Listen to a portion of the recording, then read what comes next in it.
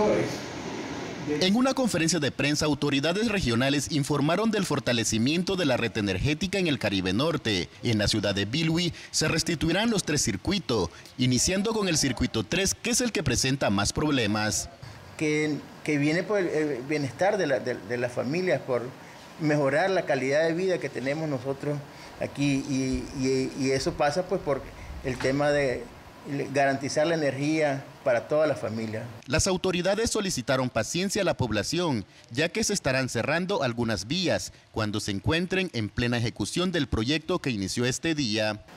El gobierno vio la necesidad de que si estamos haciendo todo nuevo, que la energía viene desde el Pacífico, y con todo nuevo, y todos los problemas que tenemos aquí con la red, era lógico pues que habría que cambiarla.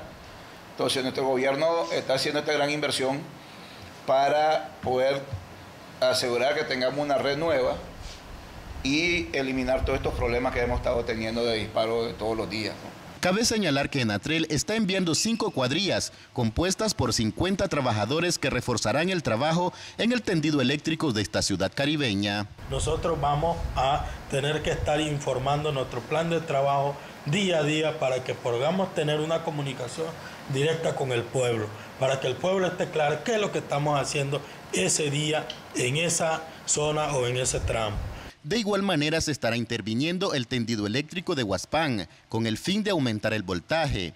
Es válido recalcar que este municipio indígena formará parte del circuito de Bilwi en la Red Nacional. Para ello ya se construyó el nuevo tendido eléctrico que va desde Bilwi hasta Huaspán, incluyendo las comunidades en esta trayectoria. Desde Bilwi, para Crónica TN8, informó Elvin González.